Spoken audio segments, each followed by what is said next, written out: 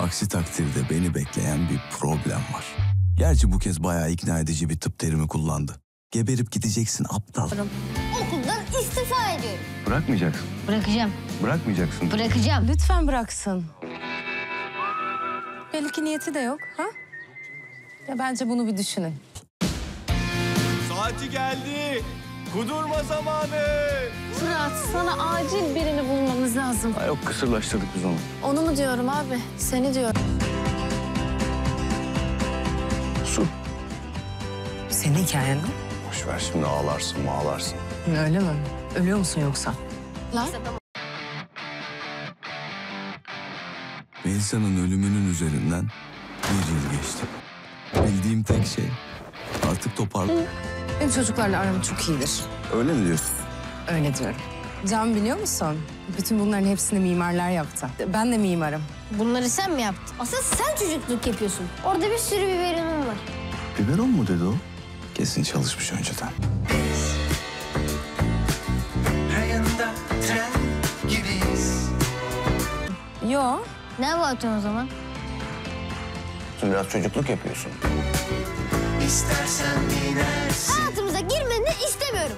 Daha önce aynısı olduğunda annem gitti ve geri dönmedi. Zaman makinesi yapacağız değil mi?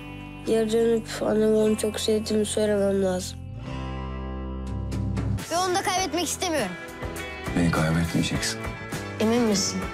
Hi friends, have you heard about the new movie In Good Hands 2?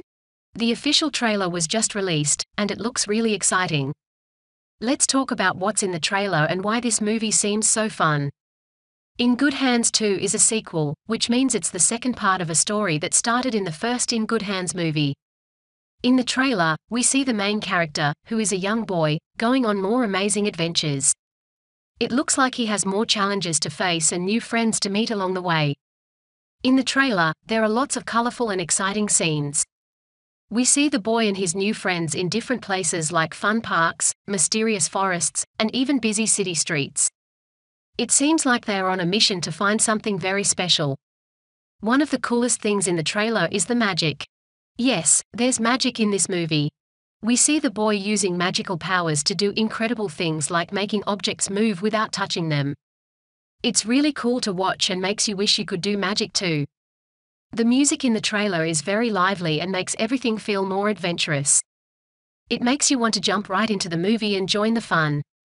This movie is great for kids who love stories about adventure, magic, and friendship.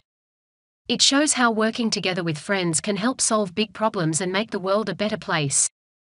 Are you excited to see In Good Hands 2? I can't wait to see all the magic and adventures. It's going to be a fun movie for families to watch together and enjoy. Powered by Dubverse.